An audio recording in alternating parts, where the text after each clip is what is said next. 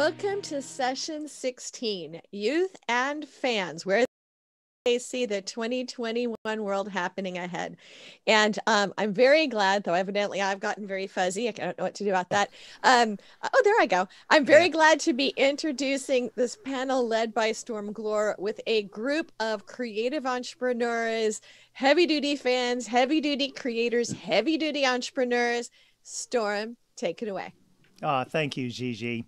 And let me start by asking those of you who are in the Hop-In chat, we really want this to be, we want to include a lot of audience participation. So for right now, especially if you're Gen Z, say hi in the chat, introduce yourselves, and let us know you're out there, because we're going to come back to some questions, not only for the panelists, but for everyone to answer about what they're thinking about the music world ahead of us. So if you're Gen Z, chime into the chat, because we're going to come back to you. And let me say this. We've got an all-star cast here of college students. And one thing they have in common is that they have done cool things in their communities. So I'm going to ask them to introduce themselves one by one, and I want them to share not only their background, but mention those things that they've been doing in their communities, because it's all really special work, and we admire them for that. So we'll start with Celia. Celia Thomson, take it away. Yeah, thank you, Storm. And yeah, I'm Celia Thomson. I am a junior at UTSA here in San Antonio, and studying communications and music. And then I also work as a part-time at a music nonprofit here in San Antonio called Musical Bridges Around the World. So basically what Musical Bridges does is we get artists from around the world, especially from countries that might be like underrepresented or misunderstood, and try to, create these connections through music and culture and, show that side of them to the community here in San Antonio. So, I love working with them. I interned with them before, and super excited to be a student and a worker at a nonprofit and try to, create connections there. So thank you. Awesome. Thank you for that introduction. And Edwina Maben. Yeah. Hi, everyone. My name's Edwina. I am about to graduate from CU Denver. I have gotten a recording arts degree there, and I'll be graduating in 3 weeks, which is wild. But in addition to being a student, I'm also a partner artist at this nonprofit called Youth on Record here in Denver. I specifically work in their program called FemPowered, and we provide free workshops and education to young creative femmes in the area. I've been with them for about 2 years now. I started as a participant, and it's been awesome getting to actually work there now. In addition, I am also a board member of a nonprofit called Music Minds Matter, also in Denver.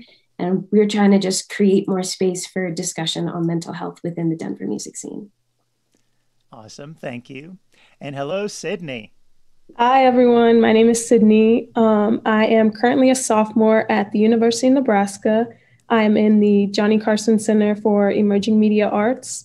And recently I put together this online concert festival for unsigned artists to get exposure in front of music executives and fans and anyone in the industry that could help further that artist's career.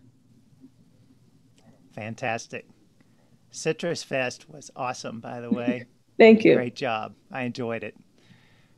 And last but not least, Weiler, Harmon. Weiler. Hey, everybody. My name is Weiler. I am from Birmingham, Alabama, and I am now a senior up here at Ohio University in Athens, Ohio, where I am about to graduate with a degree in music production and recording industry. Here at OU, I am the A&R director at our on-campus record label. So what Brick City is it is a student organization, but also a senior capstone course. So anyone that is in the MPRI, Music Production Recording Industry program at Brick City, takes this class or club pretty much. And what we do is sign 4 local artists or Ohio regional artists each year in the fall, and then work with them throughout the year to produce 4 projects that release in the spring, along with the music video and along with promoting other local artists around Athens. So one of the cool things we did this year was actually within 3 months put on 9 live streamed shows with about 30 different artists. So it's been a roller coaster to do it all through COVID and kind of oversee the label like that. But it has been a very rewarding process, and it's all coming to fruition because our 4th and final EP releases tomorrow night. So oh, wow. I'll drop all the links in here. There you go. Let's do some marketing while we're here, okay? Yeah, right. Yeah. Well, all of you have had to cope with the pandemic in a number of ways, but, you know, we're looking ahead with this conference, and I'm going to ask you all some questions about what you're thinking, and I'm going to let you all just, whoever wants to take a stab at the answers, whatever they think, just shout it out. But we're going to talk about, you know, what you all are thinking. But again, I also encourage you, all of you in the chat, we've got some Gen Zs out there and others, and we'll appreciate your comments in the chat too, what you're thinking. So let's start with something, probably the most obvious question. How ready or how comfortable are you in getting back to live shows? Anyone want to give me a time estimate for that, or what it will depend on? What do you think? I think for me personally, it would probably take maybe the CDC announcing that it's safe or safer to go to concerts. I know that there's a few upcoming concerts like Rolling Loud that are big that a lot of people are going to go to, but I don't know if I necessarily would feel that safe going to them yet. Mm-hmm. Okay. All right.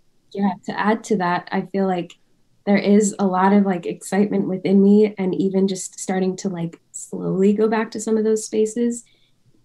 Ton of excitement, and then like 2 seconds later there is a little bit of this nervousness, like, is it okay to be back here? Are we ready for this? So a little hesitant for sure. Mm-hmm. Well, you know what, Edwina, I'm going to follow up with your comment, because as a performer, how are you feeling? Is that any different?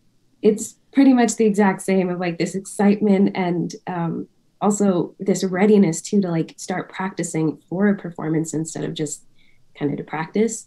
But again, there's that hesitant feeling that kind of like creeps in a couple seconds later. Mm-hmm. Okay. Yeah. All right. Anyone else? Celia? Yeah, sorry. I was going to say I'm ready, and I feel like, you know, I'm lucky enough to be vaccinated. So I think if artists are ready to perform, I'm ready to go out and hear them, because it has been such a tough year for artists, and, you know, to provide them with that audience and the connection that they need, as well as, you know, for me to stimulate my soul through music. As soon as they're ready to go out and perform, I'm ready to hear them. So. Mm-hmm. Great.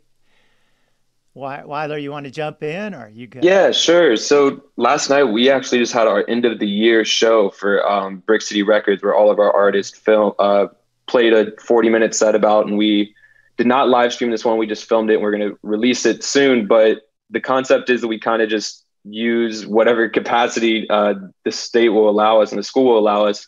And we are lucky enough to have some really great large facilities in Athens. So we had about 20 people in a 300-person theater last night that were spread out. And then earlier in the year, when we did those live stream shows, we did a lot of them live streamed from the same location. We're just allowed 10 people in the theater. So I think that a lot of people are ready to go back, and you know, that's what we've seen in Athens and stuff, but I think it's just going to look a little different for a while. And I think it's going to be obviously a lot harder for those larger acts to navigate it, because it's a lot easier to have small 20-person shows than it is to have, you know, 1,800, 2,000 people in a normal size venue. Yes. Well, that's a good point, Weiler. And someone mentioned in the chat, you know, this certainly is going to depend on the region you're in. We have 4 students who are from all parts of the country, so it could vary by local regulations and all of that. So thanks for sharing that. Okay, next question, and I love all the comments in the chat here. Keep them coming, you all. And I want to know about your music habits. How have as consumers, how have they changed since prior to the pandemic till now? As music consumers, how's it different now? Anyone? I think I'm just going a little more out of my way to find new music than I normally would. Just because, you know, you almost feel guilty for the artists that aren't getting to perform right now. So you kind of want to discover as much new music as you can and support them through streaming and engaging with them on social media and stuff like that. So I think that as a consumer, it's just made me more active, honestly. Okay. And Great.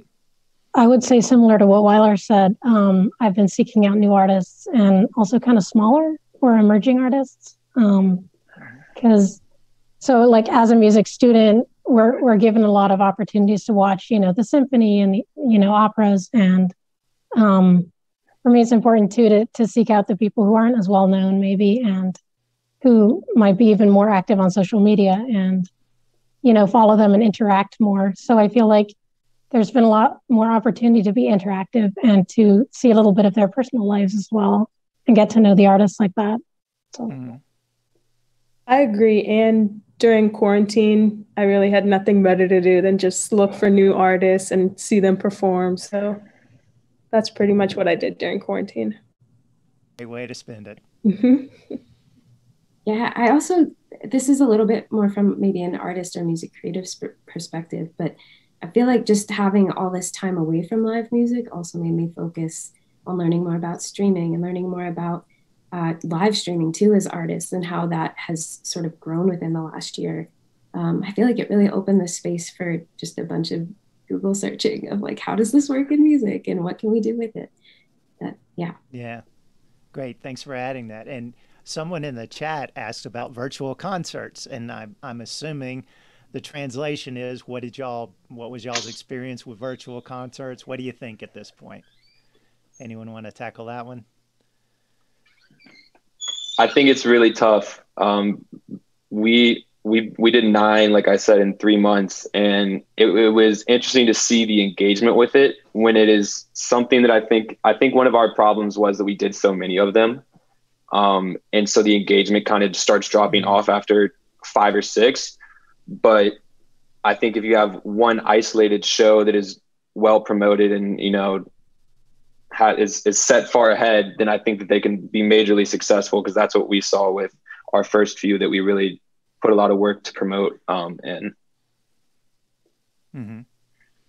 Well, Sydney, you put on an entire festival. What are you thinking after that experience?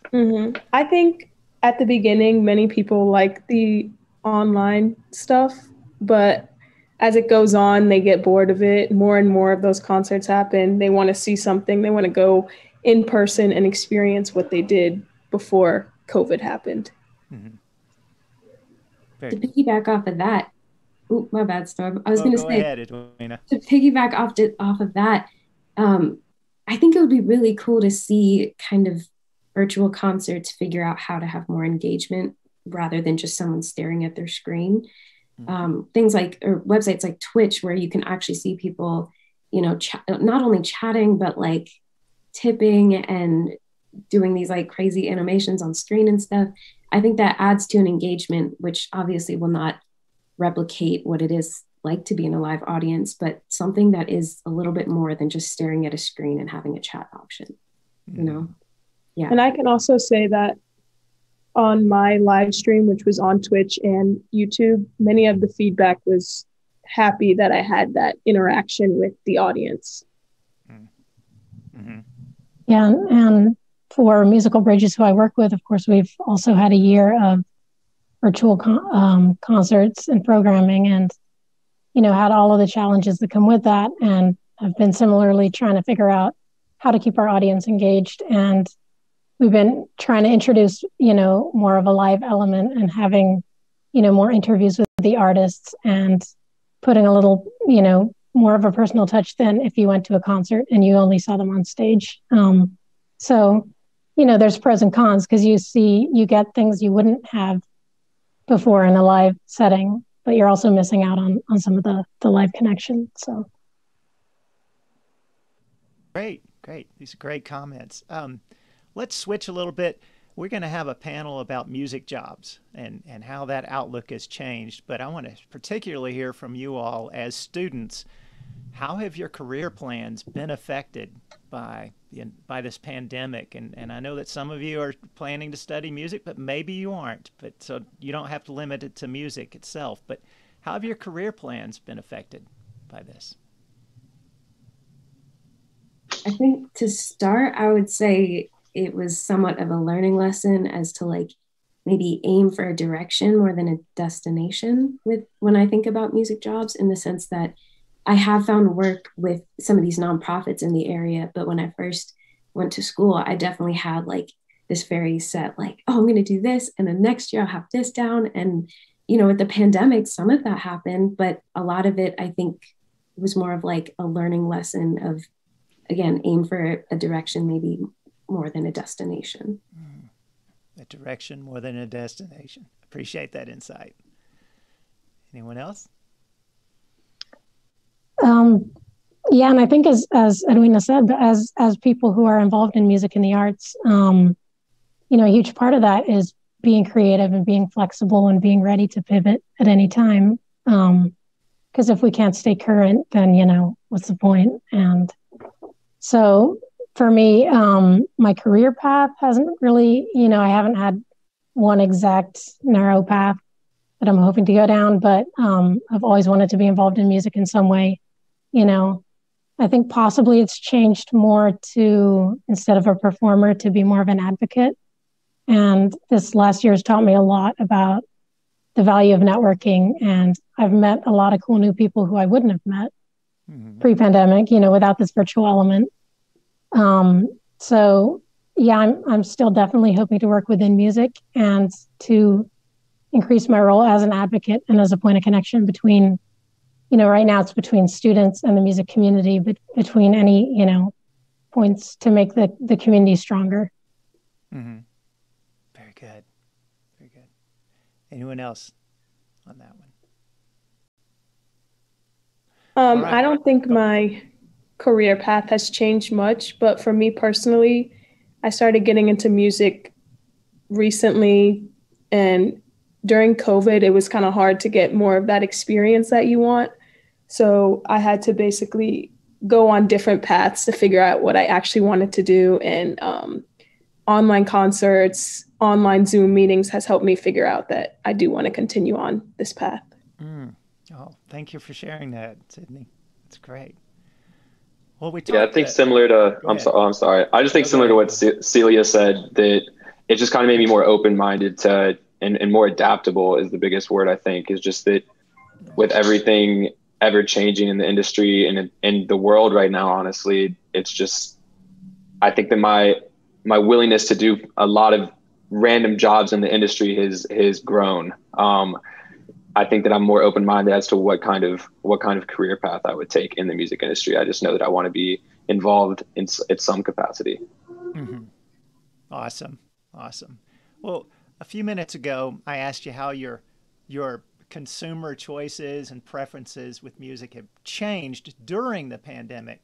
But what do you think's ahead? What do you think you will be like as a music consumer in, you know, the rest of 2021 and into 22? Maybe even assuming that you're going to be back at shows. What do you think you'll be like as a music consumer? More streaming, less streaming, podcasts, whatever. You can go any direction with this.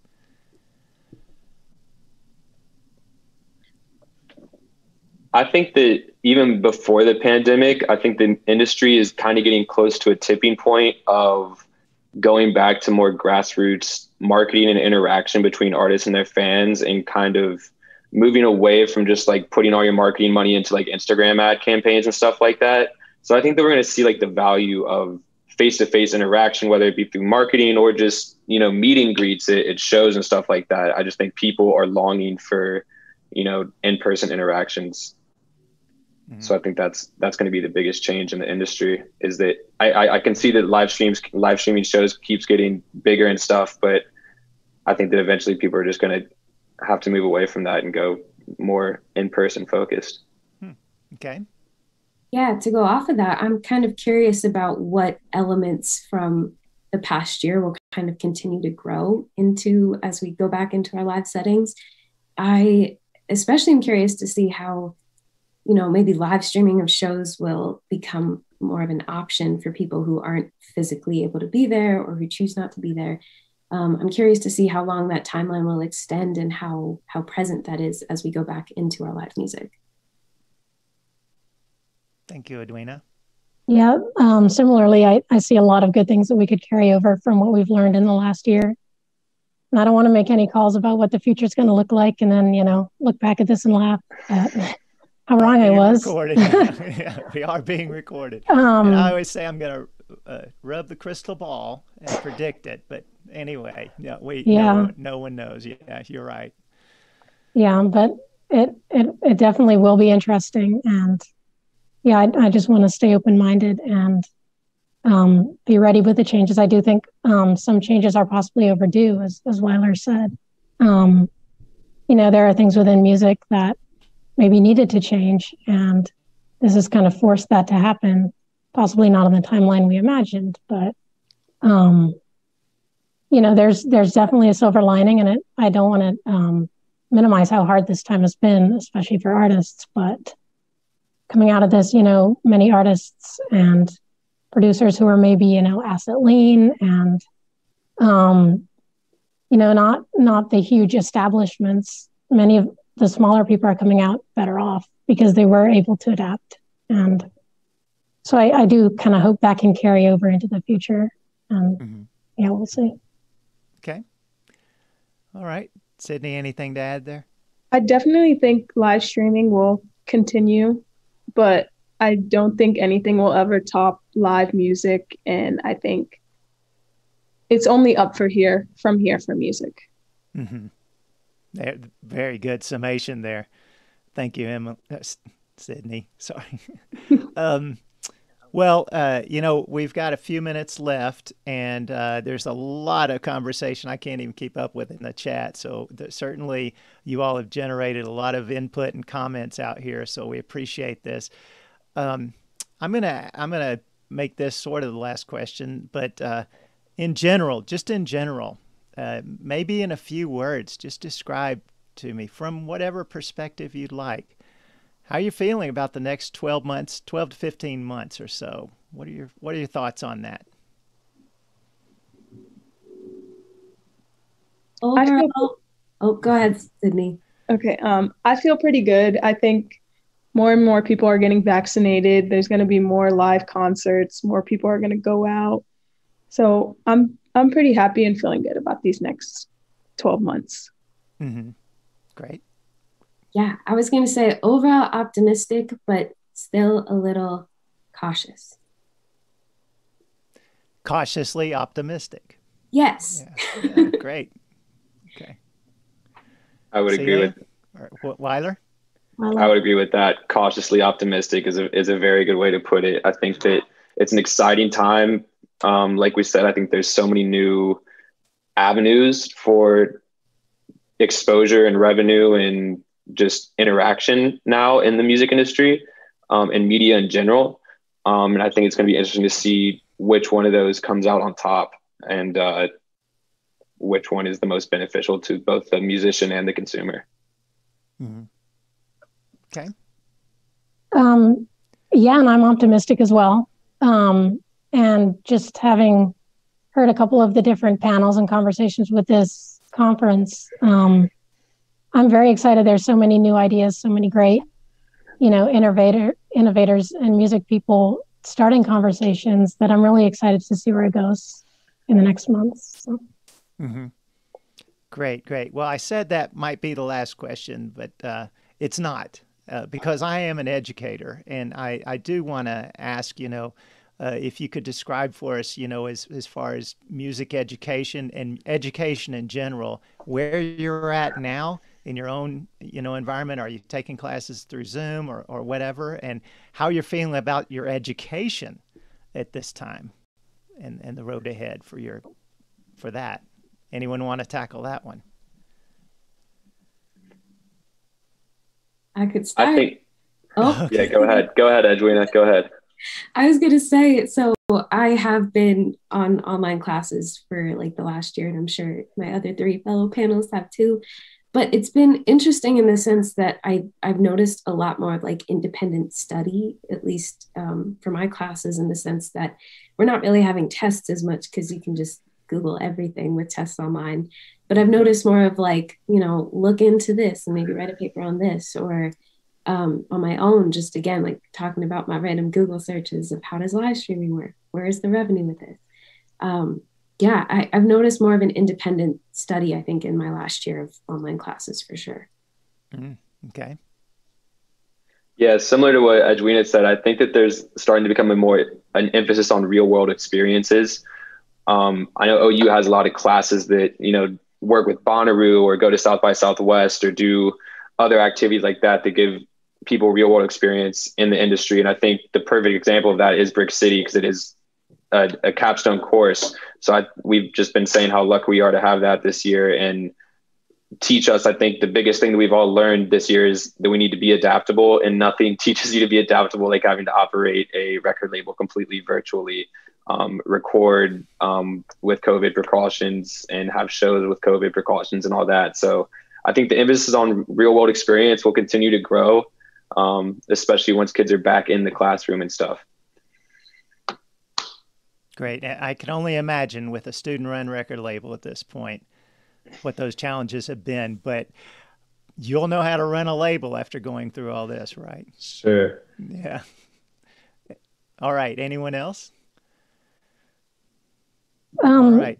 Go ahead, Celia. Oh, sorry. Yeah. It's being online and being mostly asynchronous has kind of freed me up to do more work. And that's kind of how I was able to intern here at Musical Bridges and then get this job. So super grateful for that. I'm a junior, so we are going back in the fall, they're saying. So it's going to be interesting to see, how the life, work, school, study balance shifts maybe at that point. But yeah, it's been good. It's definitely had its perks. All right. Anything else to add?